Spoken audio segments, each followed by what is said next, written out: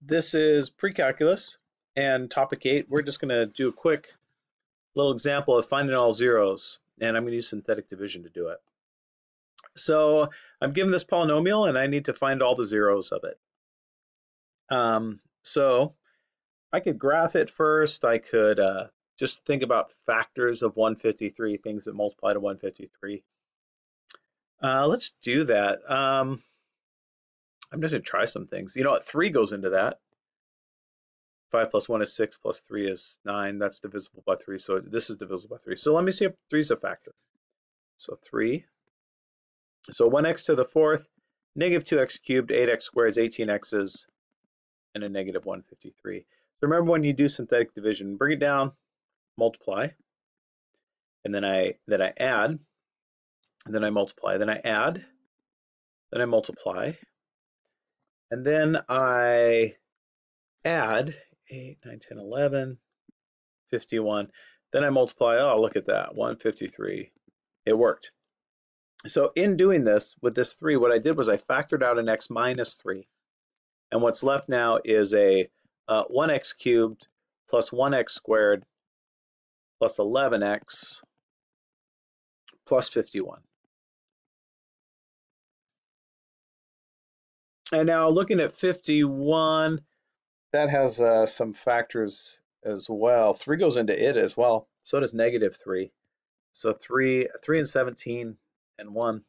And plus or minus versions of those are my possibilities. So I could try positive 3. But I noticed that if I try positive 3 again with this, I'm never going to be subtracting. So I'm never going to get rid of 151 because these are all positive. So let me try negative 3. So bring it down, multiply, add, multiply, positive 6, right? Add 17. Oh, nice. 17 times negative 3 is negative 51. There's my 0. So what I did here is I had already factored out an x minus 3. That was my first division that I did. Here I factored out an x plus 3. Remember when we do synthetic division, we use the 0 from the thing that we're dividing out. And now what's left is an x squared minus 2x plus 17. So I've got to deal with this thing, x squared minus 2x plus 17.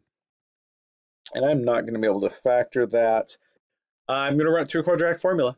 So negative b plus or minus the square root of b squared minus 4 times a times 17 all over 2 times a. Sweet, I'll keep going. Negative 2 is a 2 divided by 2. Negative 2 squared is a 4.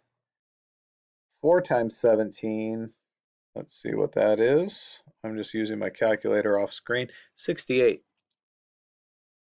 minus 68.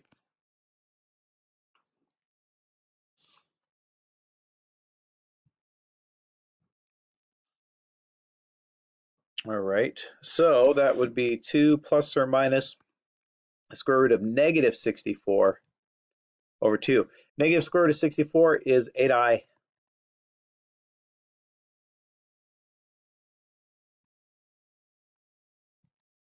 And now these are both divided by that 2, so this gives me a 1 plus or minus 4i.